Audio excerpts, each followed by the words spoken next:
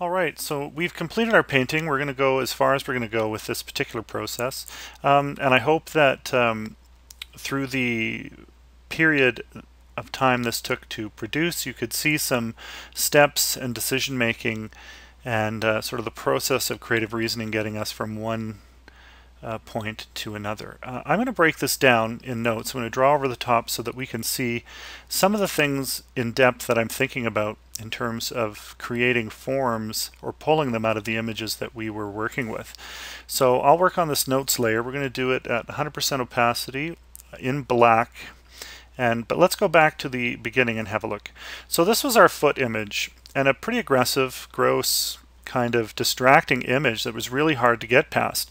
But it is a wonderful challenge in terms of teaching ourselves to begin to push past the image we're presented and look for patterns in that chaos. So now that we took the first step, we made some marks on the page, which really helps us, and then we mirrored and flipped and overlay the images to get this sort of Rorschach shape based on the foot. And you can see the example of the toes and stuff here at the top. What I began to see here was a sense of a crown piece. So you have all of this and you have this sort of shape. The fact that it's mirrored really helps to bring out some form. But the one thing that really took this over the top was going up here to filter and to artistic and using plastic wrap filter on this. And one of the reasons I like to do that is that it creates highlights and it creates shadows, and you begin to see surfaces rather than texture. So now this surface is reading more, and I begin to see this as a forehead. So that was one of the first steps that really started to develop the image. Let's go to this part here, and I'll just Control A and delete that note so we can continue writing. Now it changed quite a bit from here. You still have the crown available or visible, and I left it alone for the most part, but we started to develop this lower section. Now, are every design that we pull out of here good designs? Not necessarily, but they have the potential to be good designs, and that is the thing I want you to take away from this process. Saving them in groups like this allows us to go back and make different decisions. If we took this image perhaps to the end, it would look as good as our final image, but it would also represent a total different direction based on the available context we're pulling out of that image.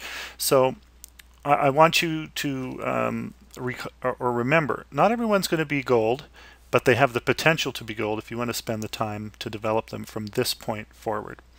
So one of the things that in this image, getting back to it, what I began to pull out of here was these shapes began to look more like ears, and kind of reconciling what this form is.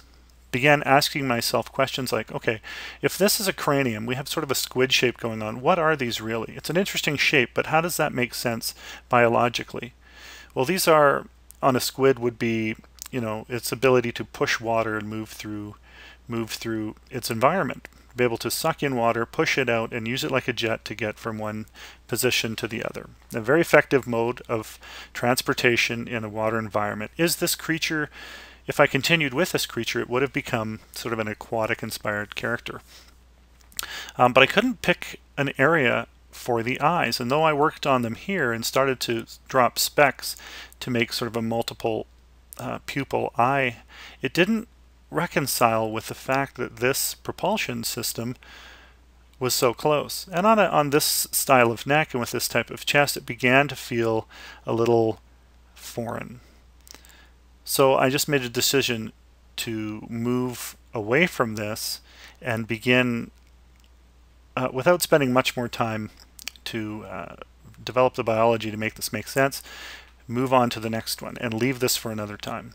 And that's one of the things this is why we have so many options here, is because the decisions were made to leave this, try something else, because this is something that we can come back to afterward. Let's move on to the next one. And this is a dramatic change from one to the next. But what sparked this change? Well, if you look at what remained, it's really the ears. or what would have been the ears, this dark section plus a little bit of this particular detail.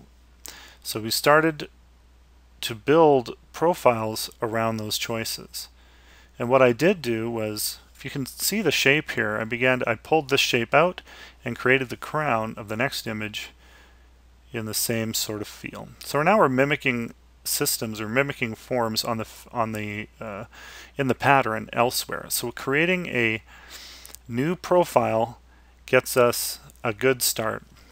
And also this line here began to read as sort of a mouth form. When I decided these weren't eyes, this started to pop out at me. So in terms of creative reasoning and biology, when this wasn't working, I switched gears and tried to find forms in the image that allowed me to make sense of the suggested biology. So now we have a mouth here, a very high mouth in terms of in the proportions of the head. It was about halfway. Now that's unusual, but with these here looking sort of like eyes outside on the side of the head, it can almost get away with that. And there are creatures in nature who have eye positions that are close to the crook of the jaw or the mouth. So it's not an implausibility. This, however, began to bother me in this image. Because of that position change, with the chin so low, this did not seem to make sense. And I could not reconcile, although this is a cool form, what these were becoming. So biologically, I'm looking at this, it's a cool shape. Can I make it make sense? I took this as far as I could go, and then I said, okay, let's leave this for another exploration and move on and try and find a concept or a context within this image that falls within a biological possibility. This is the one that really started to make sense. And you can see when you flip back and forth here, the areas that I keyed off of or that made sense to me remained in the image. So this center portion began to make sense.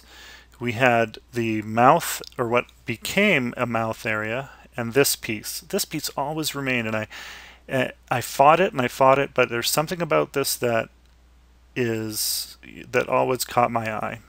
So it's that center focus, something that stuck.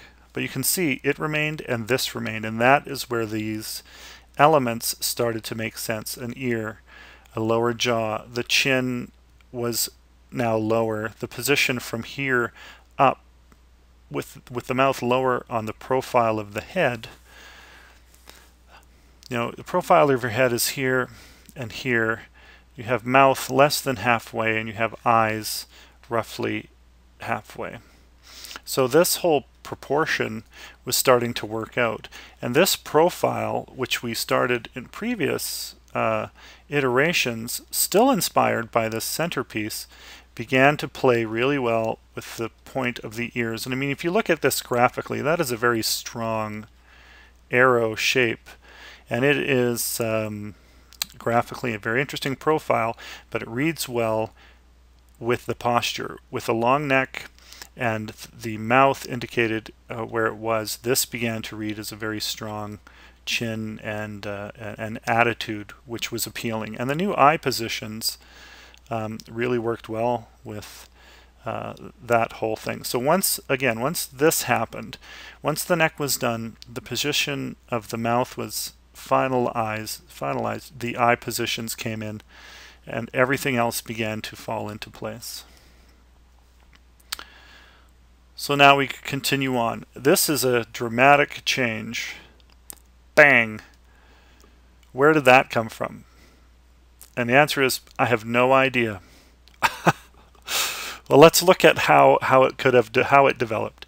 We'll break down the steps here in group 4. So we started out with this image, the mouth position, the jaw and teeth, which really started to become more of a component of the design, and it was positioned well in essentially what would become or the ear areas. But this started to really pop out too, this upper cheek form. And what I was doing here, and you could, in the video, I'm adding a lot of lighter color across this shape, and I'm creating planes in the painting to indicate a form facing upward. And then what I wanted, I think what I began to see was this as a horn shape coming up from that, and then drawing backwards towards the eyes, and then cresting here. So I was picking colors from the canvas and trying to bring that shape a little more into focus. And the lower jaw, of course, were sort of these flat, planar shapes, and the square jaw kind of jutting out here to create this lower shape. And you can really start to see the planarity that I'm thinking about as I go through here. And this is one of the principles of creative reasoning. Keeping things simple and planar, even in sculpture and paintings, helps you determine light source, color picking, but it also simplifies in your mind a forward motion. And when you bring those elements down to their simplest form, you can begin to handle them a little easier. And I hope that's what I demonstrated here in terms of moving through the painting and getting some forward motion. All right, so there's our notes there. We started to add elements on top and filter them and create more patterns and more textures, but that shape is prevalent. The ears, the jaw position, the eye position remained. Again, all the elements that we felt worked remain. And then we built right on top of that. But you can see the planarity pops as soon as this image comes up. So there is our highlight there. Right? Those things are still remaining. There's where the development begins to happen. And now it's just becoming tighter and tighter. The brush sizes are getting smaller. We're working closer in and making more specific choices. Now this has almost gone too far. In trying to develop what this is, not that this is a bad painting, it's a bit tight and it needs a bit more work, but things started to happen here that were really not working for me. The slit in the face I could not reconcile what this is biologically. When I'm thinking of characters or animals that have, breaks in the face like this, usually dead. You've usually hit a wall, you've run into a propeller. There's something about this that seems foreign, and the exact bisection of the face and sort of the evenness of it began to really bother me. So this is when things started to change. So now we wipe that away and we start to play with a cleaner facial structure, although the planarity is still there. When you look back at this is what's changed. Now we're running this plane. Let me turn this right up. We're running this plane right down here. We're cutting through this and we're sort of joining these up and continuing this down here. So I mean, decisions in the overall form are starting to happen. And this was a big one. We also extended the head a little bit, trying to reconcile what was happening here by playing with this outer form. But again, the one graphic element that's maintained throughout the choices is this very large, strong arrow shape in the character that's moving upward. The eyes, after a certain point, never changed because there was something about them that worked right off the bat. The position was great. This mouth position I don't believe changed until the end, and then we came back to it. But all of these planar elements that we developed in the first few layers of the piece remained. So as you can tell as we move forward, the things that I liked stayed, the things that I didn't like really, I made an effort to develop them so they felt real in terms of shape and biology. Let's discuss on the next one a little bit about the underskull, or what bothered me about the arrow shape and how it affected sort of the decisions of facial structure. So on this one here, let's just look a little bit more. So the things that changed were the shape of the head. This is a very tall painting. It was getting right up to the top of the page, and it really began to feel like I was trying to stretch the character to fill the sheet. And I recognize that as a bad habit of mine, is trying to do something that fills the page. So I stopped and analyzed whether that was a decision that I was making for biological reasons or because of a bad practice. And when I determined that was bad practice, bam, the head changes. Right? It really had to change to make not only the character make sense, but to correct a habit that I knew was bad on my part. But I only recognized that because of some experience in having those decisions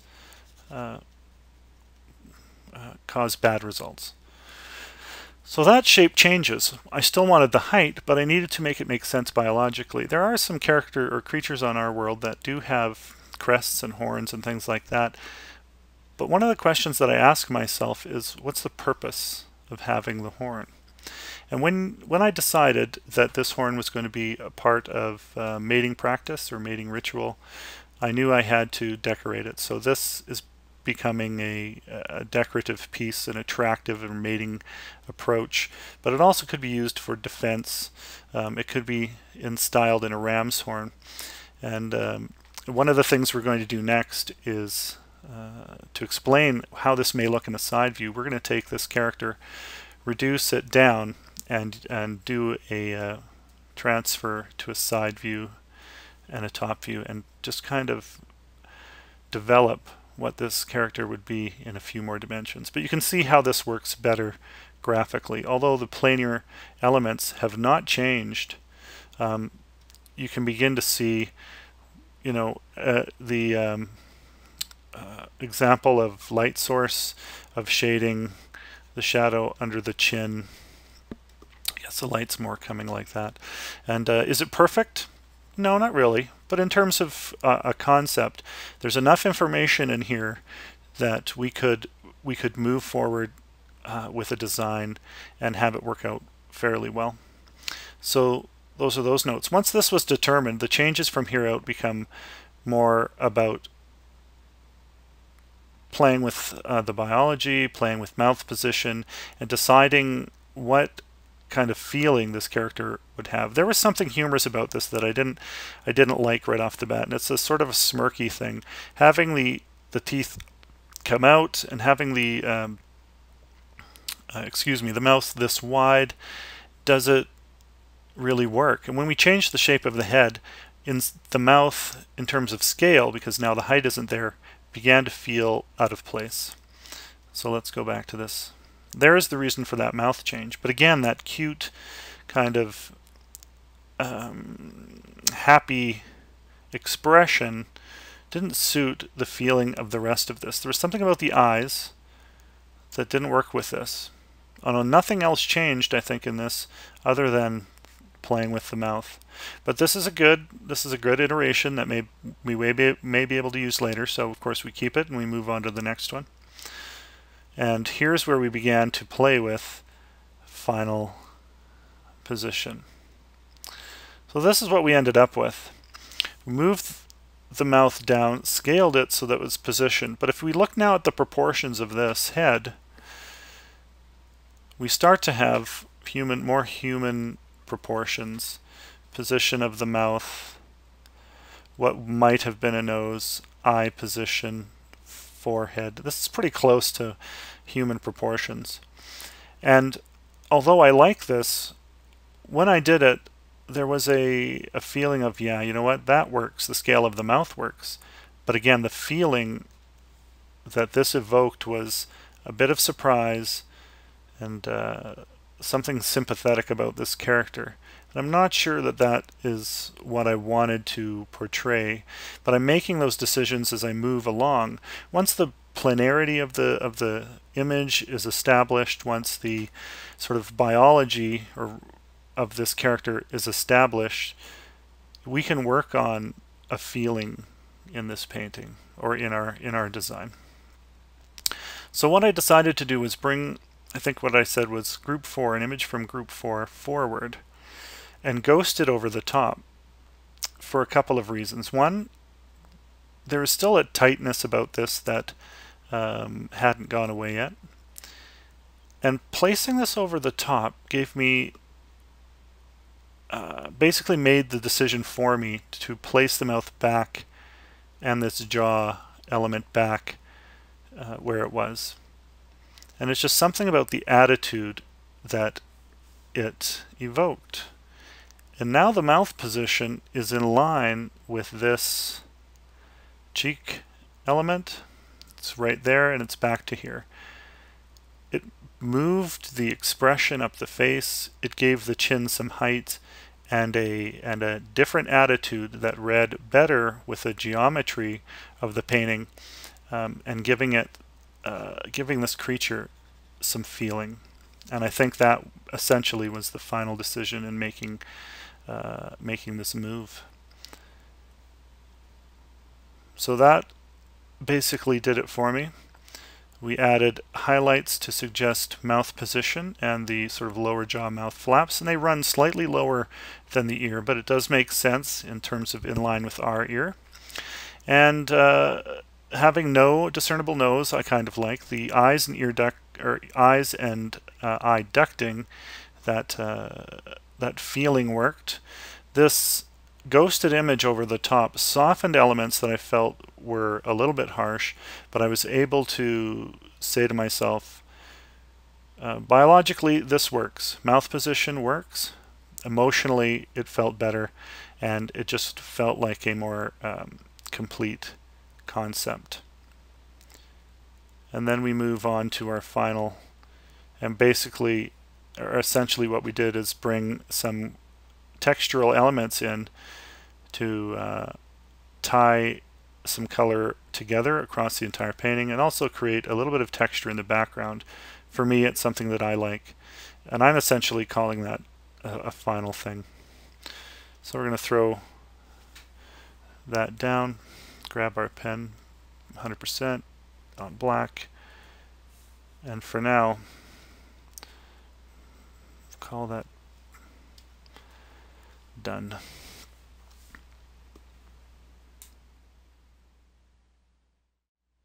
Alright, so as promised, let's take a look at this character and find some profiles, find a top view and a side view based on this front view that we've created, so that we can understand a little bit more about the volumes I'm trying to represent, but also if we want to take this further into a design, what does this guy really look like? I've just saved this as a smaller version, dropped the DPI down and just made a much smaller size so we can play with it. And I'm going to take this, these were the notes from before, kind of explaining a little bit of the planarity. We're going to, you know what, I think I'm just going to grab everything and let's just back this up. Let's just reduce the size of this so we can start talking about what that is. Let's add a new layer, throw it to the back. Let's fill that with some white. White, 100%, fill it, okay. Let's go back to our pen tool. Let's drop the opacity down just so we can, it feels like pencil here. And We'll leave our notes up so we can, if we have to go back and do some discussions, we'll do that. But here is a new layer, and we'll just call this guides as we did before in the sample. Zoom in, and let's just shoot some lines off of this. Oh, I'm in white because I'm special. So we got that line there. We have pointed the chin. Let's just call that our center line for now. Pointed the chin, edge there. Go with that as roughly the mouth. Point to the back of the head. Point of the ear will be important, and of course eye position. We'll want to look at that. Now, as before, we've got to start with the top view. So we need that to project our 45-degree reflection over, or refraction. And we'll determine that that is the width of that. That is the overall width of the bony portions of the head, and then we'll have a sort of an ear example. Let's call this, we'll call this the back of the head for now, because we're going to have to discuss really what shapes all of this is. Eye positions are going to be in there. We have a center line, and I think we'll just bring the point of the chin roughly to there right now.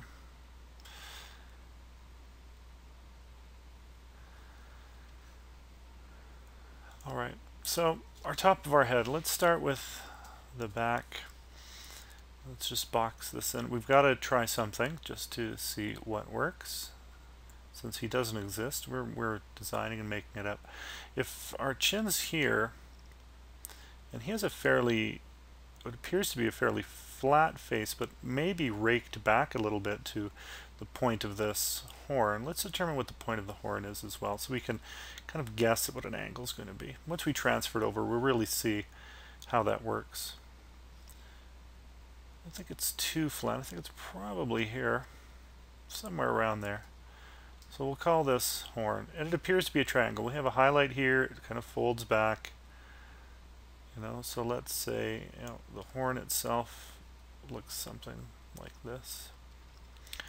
Now, we can't really see behind this, but let's say, just for the fun of it, because something that just goes straight across, kind of boring. Objects should look interesting from all the directions. I wonder what this would look like if we took it back a little bit further. Something like that in terms of a horn shape that then played with the point of the head, which we have here. So that's going to be sort of a wide part. It looks like it comes to the point of the eye. So if the eyes are sort of in line, let's just carry that form back a little bit and see kind of where we land. Could the head be shaped something like that? Does that make sense? Maybe it has to go back a little bit further. Could do. Chin, that's pretty far forward. That rake's probably going to be too much. Let's say the chin's roughly here. We have a point. Now, if this is the point of the brow, and we have a feeling that the eyes kind of sit in an oval sort of pocket, we've got a crest type, or the part of the orbit there. We have the ears. Now the ears appear to come down from this far point and create a crest. We know we've got a high point in here. Where do we want those to play near the eye? We should probably draw those back a little bit. So let's say the ear does this and then draws to a point.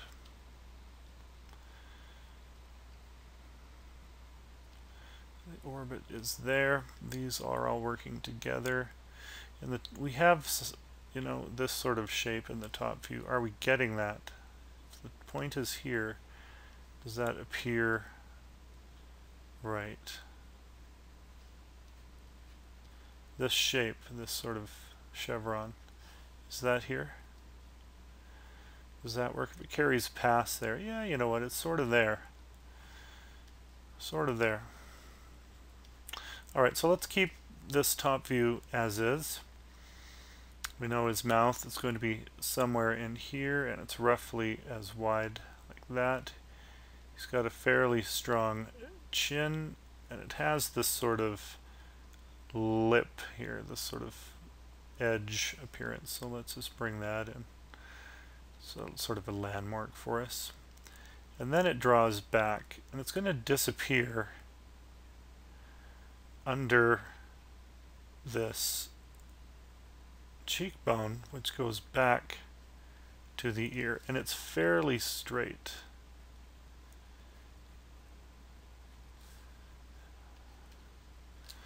Let's erase a little of that and just tidy up what that is there. I think it feels right if it comes to there.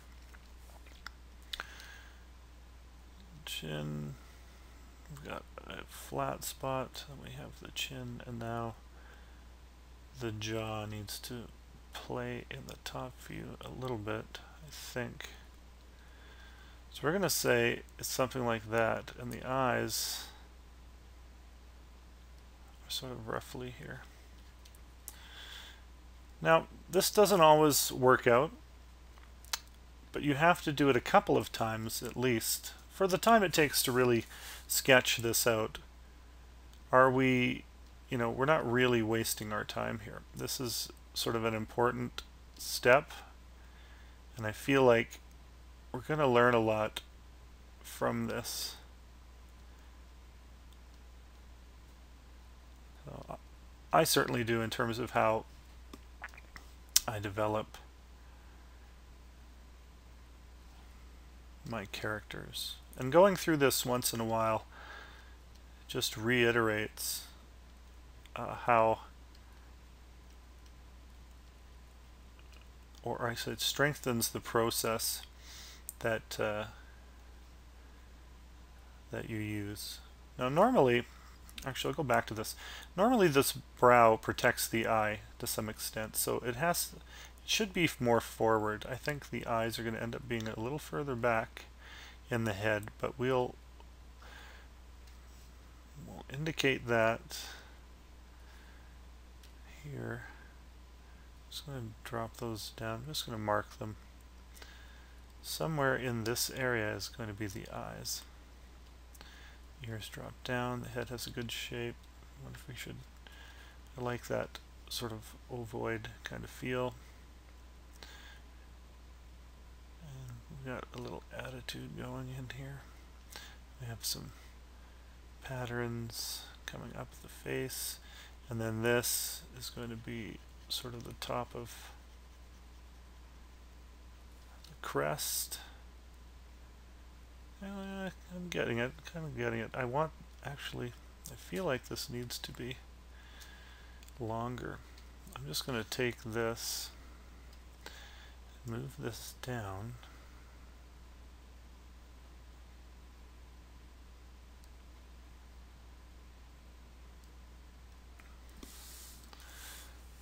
So that I can stretch the back of the head out a little, because I think this is going to feel better with a little bit of a longer play if this is roughly center of the head.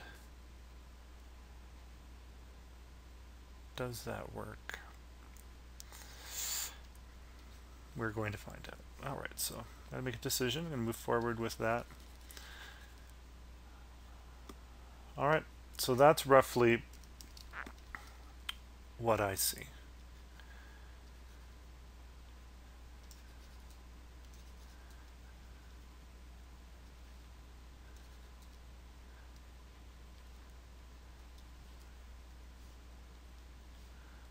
Could possibly work. Now if that is, let's say that is our top view. Let's project the back of the head over. Let's project the front of the chin. Let's project our center line all the way up here, and then let's start a new layer. Let's drop a line across the page, and let's rotate that to 45 degrees. Select Enter, and let's move that over here. Let's give ourselves a mark off the top view. So this is going to be where we're going to project our center of head to. And that's where it will be, right there. Enter. And let's just drop that down so that top view and guides are all on one page. Let's get a feel for this. Crest might change. You know, I like the angle back, but maybe there's lines in nature that suggest strengths and weaknesses, and this inside curve from the top, the point is a little bit strong, but I feel like it's in terms of the shape of the head, feels a little bit weak. So let's change the profile and the length so that it does that. And I'm liking that graphically. There's something more interesting about this graphically. So we have the sort of the pucker in the head, the space for the masseter, which is your chew-in muscle. And we have cheekbones running back to the ear, which is very interesting look. We have that sort of pit suggested by this mark. And excuse my snapping. It's dry and cold in Calgary today. Alright, so we're going to leave that as is. That's a decent start. And it'll give us a general idea of whether our side view will work. If it doesn't work, I don't want to spend a bunch of time here to the point where this becomes precious and I can't erase it or start a new layer. So we'll leave it rough for now. All of these all of these guidelines are projected over. So let's just do this. We know the front of the chin is going to be there. We know the back of the head is going to be there. Let's do the back of our crest is going to end up there based on this position.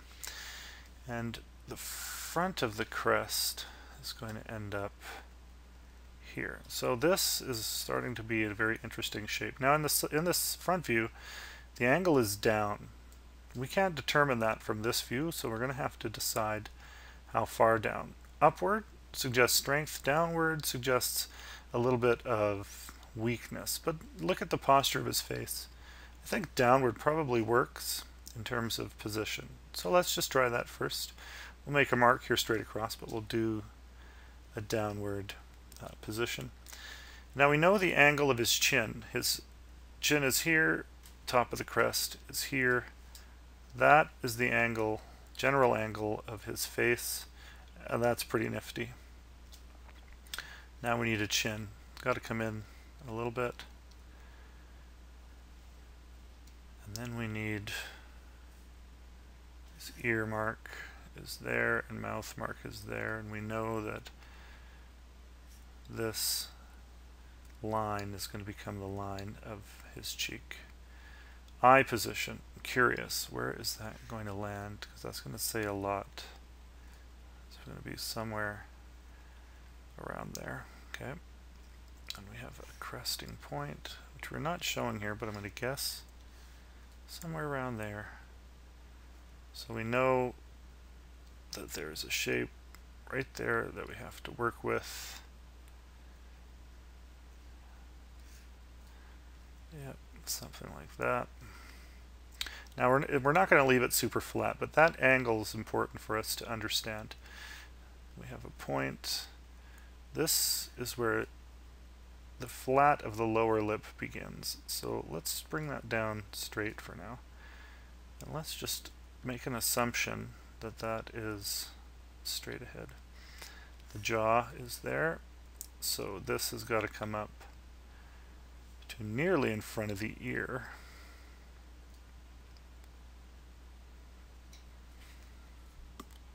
just in front of the ear. You know what? This is actually going to be a decent line for that. So there's his jaw right there. So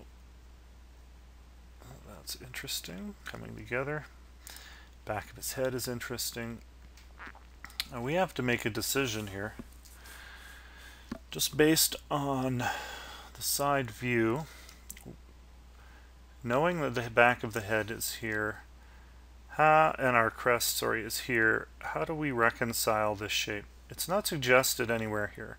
We could suggest it, but I think it's easier in this view. If this is the point, if that's the high point, and we have a sort of ridge coming down here, we can't leave it flat. Let's leave it flat for now, but I think we have to create some interest in the profile that may not be suggested in the front view or the top view. We'll decide that in a moment. Let's go back to the back of the head. This crest ends here as suggested in our top view, and we have to decide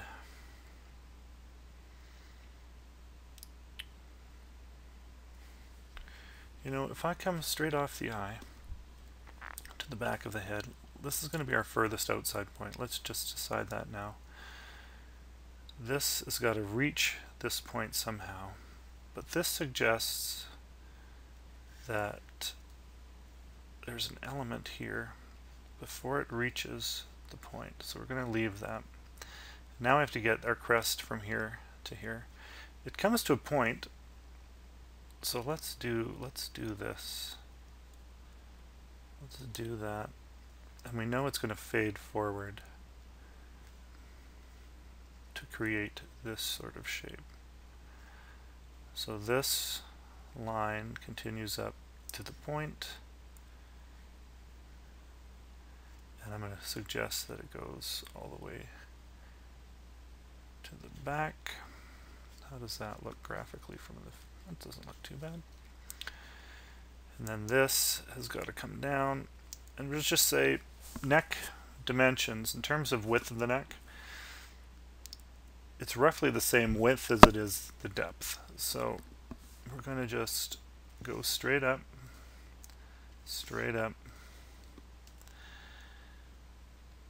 and it's roughly the width of the head.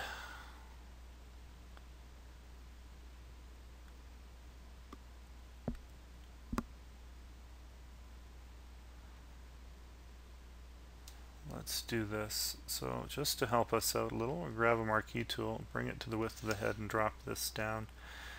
That's going to say to me that is the width of the neck, and I'll just drop a regular guide and Control D to remove the marquee, and I'm just going to make a thickness mark here. View, clear guides. Now I have a neck position I can start to think about. Now I'm a big believer in making sure the characters look like, if they're intelligent, that they have a medulla oblongata. No, I don't know. They look like they have space for a brain. So you've got to give them a little bit of room here. And then I want to think about posture. I want to think about, if this is the pit of the neck, then you have the vertebrae starting here. And you have this neck coming here. If we're talking about, this is a fairly humanoid type form, so we're going to have the large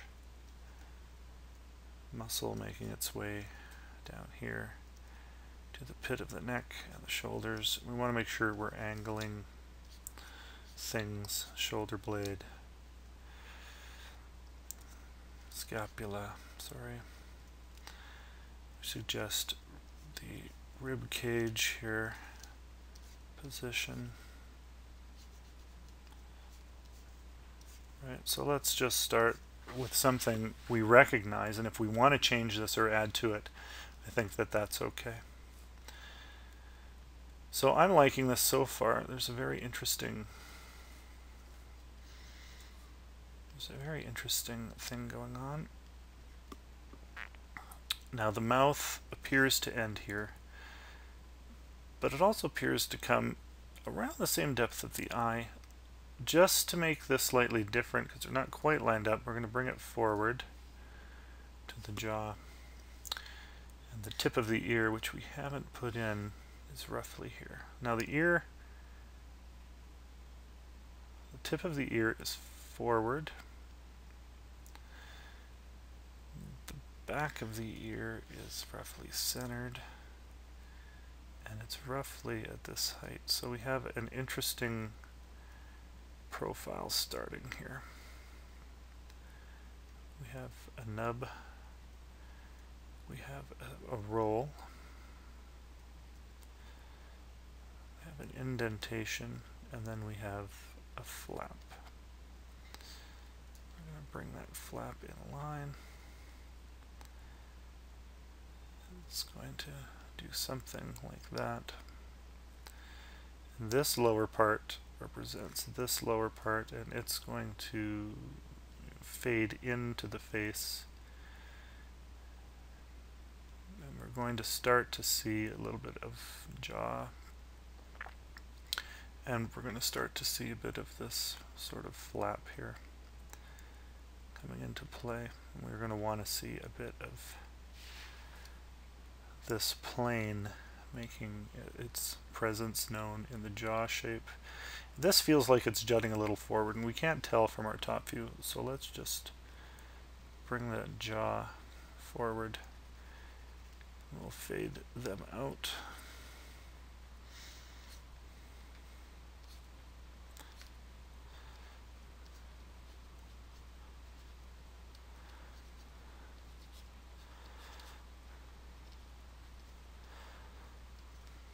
Alright, so now we can begin to think about how is all of this really working? Do we like the profile that we're able to transfer over given some of the rules that we've set up for ourselves? And keep in mind, the side view is driven by the top view. Good decisions here drive your decisions here. And that doesn't mean we can't change them as we run into issues, but be mindful of that, and as you go forward you'll be able to establish a usable side view that feels like it fits this image. One of the things we haven't done is sort of shown the width here. Let's go back up here to the width. The width is there. Our maximum width on this is going to be here. So I think we're going to see a line depicting that here, and it's going to kind of fade in to what is the crest roughly there. And it's going to do something like that, and I can see sort of in my mind these all being chipped up. So I tell you what, that is not a bad side profile. I actually like the straightness of this element, the position of the eye in space on the side view. And as before, if we want to carry through with this, we can create a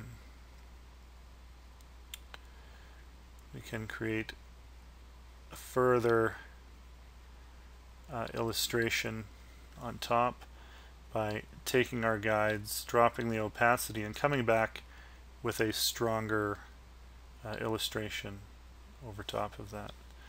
I think that basically illustrates the process and the reasons why the technique of this 45-degree reflection technique is necessary if you want to take images like this to another level and decide, you know, are we really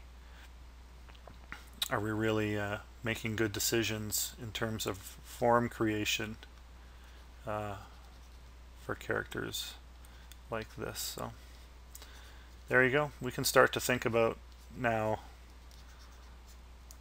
what the rest of this character is going to feel like.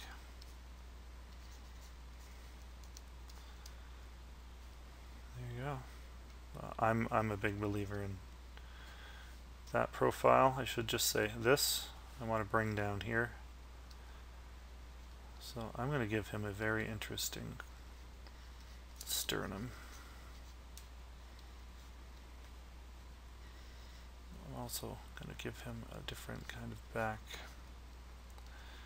Oh, here we go.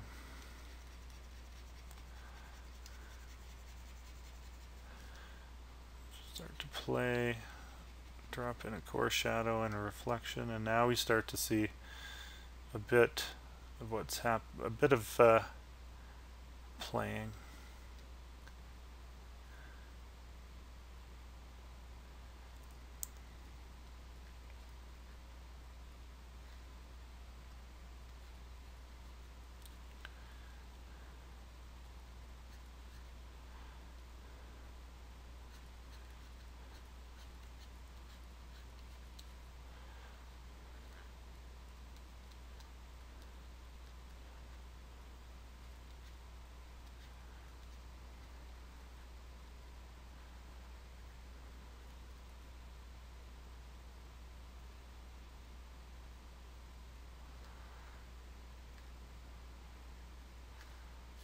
Oh, there's your monkey. There you go. All right. There's a good example of transferring information to other views using your character development image. It's just one more way to develop your piece, begin to understand when not using ZBrush or working directly in 3D what this could look like in another view. Oh, I'm getting carried away. All right. Okay guys, let's take a quick look at part of assignment 2, talking about flawed memory. I'm just going to discuss what I'd like you to do, and then I'm going to review what I've done to give you an example of what to expect, and I think you're going to find it very interesting. We completed our painting. We did the transfer of side views here, and then what I did was set this aside, and I reviewed it that evening and set it aside, and then in the morning I did a quick 2-minute pencil sketch of what I felt I remembered of this image. Now you can see some clear differences in sort of how much information is here and how much information is here. In terms of the approach, one was very technical, the other is a little more caricatured and shaded. It's taken a little further, and it's answering a few more questions. But in a couple of minute sketch, why is that? Why didn't it look more like this? Why did it turn into this sort of more shaded, more thought out, more realistic and finished image? Well, let's discuss how that might have happened. I mean, our memory is flawed, and everybody's is. And it affects our ability to interpret information. And giving ourselves that day to think about it allows us to absorb the information and filter it in a different way. And when we're relying, I think, on our memory to do that, we begin to add aspects of information to our image to fill in the blanks of what we remember. We're using another knowledge base. We are trying to solve issues of form and structure, and essentially fill in the blanks that our memory can't, using the skills we have and the knowledge that we have. So when I look at this in comparison, this is a fairly hard, straight-on side view. There's a lack of posture, a lack of life. It's a bit stiff. When we go to this one, I unconsciously start bringing aspects of life to this, a little bit of shading, a little bit of wrinkles and compression behind the neck, a little bit of stretching here at the jaw. I create some angularity, which kind of reveals more of a caricatured approach in my style for quick sketches. And I think that's just from training myself to block out characters so that I can get the shapes out quickly. So that's one technical aspect of my images that I like. And there's some other aspects here that are sort of technical errors that need to be addressed in my style. One is sort of the lack of information in certain areas, or the lack of shading and form generation. We have areas of this image which seem to just flatten out here at the neck. Around here, this is sort of unresolved. I mean, this isn't really overly resolved, but the line work in here indicates a lot of information. Some of this, in terms of the my interpretation from memory, I couldn't fill in that blank. And that can indicate a few things. One, a technical issue, as I indicated, or a lack of knowledge of the anatomy in this area and not being able to apply it to solve the issue. So there's something we should think about when we review the next day's sketch and we do a clear analysis of our work so that we can begin to improve. Now, having a memory sketch like this I think is important, and I hope that you follow through as part of the assignment, because it is going to help you assess your work, learn the differences between what your style is and what a flaw in technique might be, and give you the opportunity to correct those in your own personal work and on your own personal time. Because I think when you're in a work setting and you can recognize those issues, you can make the corrections and move forward quickly, and that's something that I think is important for everybody, in a work setting. In your personal work, when you're creating work to sell, or you're trying to create a portfolio piece or something like that, being able to self-assess and correct is a good thing, because you're going to be putting your best work forward, and it's going to train you to sort of review your work at arm's length and make good decisions. So doing this exercise helps you see the differences, gives you an opportunity to begin to understand what you bring to the table in terms of style based on memory and the way you filter information. Gives you an opportunity to address sort of technical aspects of your sketches and be critical. I think you need to be critical. It's better for you to do it at home in the privacy of your home and be rough on yourself first, so that you can make those corrections and you're preparing yourself for what you might expect in a work setting. But it really gives us, I think, a thorough understanding of where we stand with our style, and allows us to make choices in its development. So when I look at this, for me, I say it's a very caricatured, cartoonish style. There are great aspects of geometry in here that I like. There's a lack of shading and form development in certain areas which will have to be addressed. And I think that there is a lack of the understanding of anatomy in this area that I want to go back and look at, so that I can, in the future, when I'm creating sketches in a work setting, address them appropriately.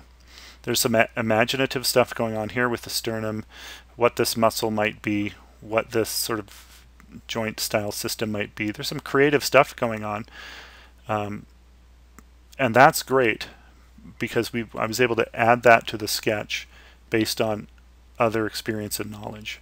But when I analyze this, technically there's some aspects that I want to correct. So go through this assignment and compare your new sketch with your evenings, be critical, and then make some notes on how you think you can improve.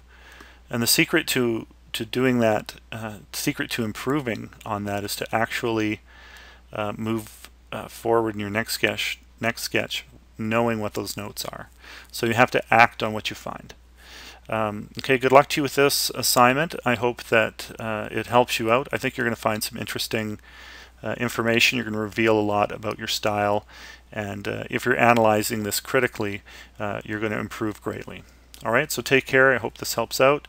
And I think the next thing we're going to review is looking at our context library and creating a written design brief to get our information together so we can start sculpting. All right, see you in the next one. Hi everybody.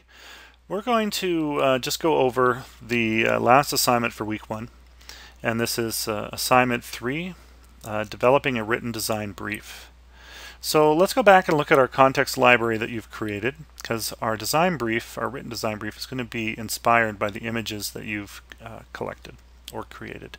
So the context library contains this selection of folders which you have populated with images, and I have as well. I've got the technology, the body forms here, and I've added shells and a mollusk shape that I really like. Camo clothing, some examples of sort of styles and colors. Color swatches, which we've created, and other images which we may create color swatches from in the future as we go forward. Styles of culture. I like Western culture.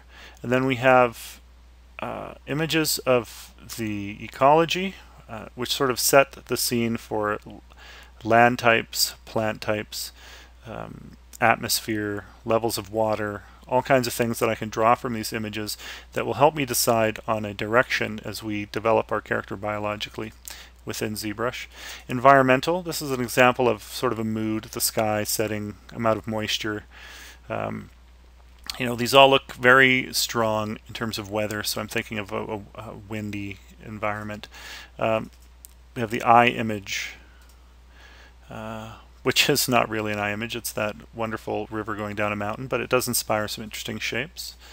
Gravity. I haven't selected an image here yet, but I'm going to. I think I'm going to be looking for just an image which suggests earthly gravity.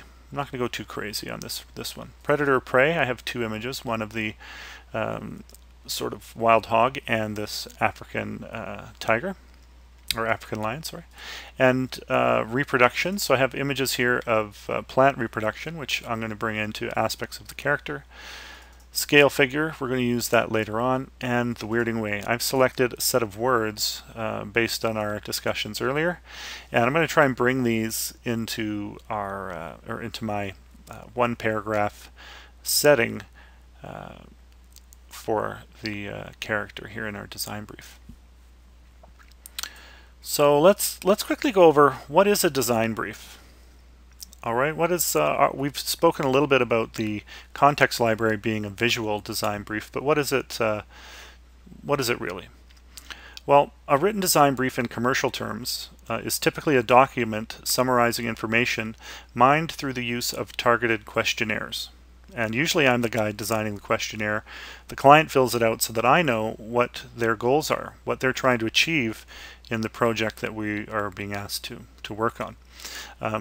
It's designed to dissect client needs and goals, so that is our goal as well. In the context of character development, the written design brief is in part a script, if you've been provided one or if you are creating one, and our use of the weirding way, all the words that we've selected, and all the elements collected in the context library or the visual brief, including all of the sketches you developed and the painting that you created. So all that work together we're going to consider part of the brief. And now we're going to do a little written a brief that brings it all together. Right? This is all about depicting the circumstances which form the setting for your character. Right? It helps us to develop the why, which will lead us a little closer to the how. So there doesn't need to be a full-on body description of your character in terms of look. That's going to happen in ZBrush when we do live silhouette generation. Here it's about setting a scene and a mood, giving the character some context in terms of what's going to happen when we set up our character, our scene, and drive a little bit of the development of the character in terms of look, based on what he's doing in this scene. So just give me a moment. I'm going to write a brief paragraph based on what I've got here, and then we'll go over it, and I think you'll see some clear connections between this library and what I've written.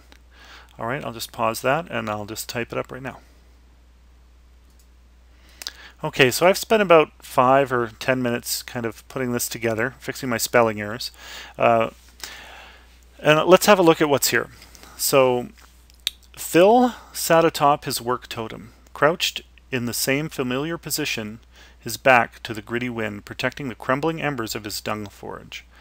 He craned his long neck to peer over his shoulder, trying to look for the source of the low moan which seemed to circle him at the outskirts of his forge light.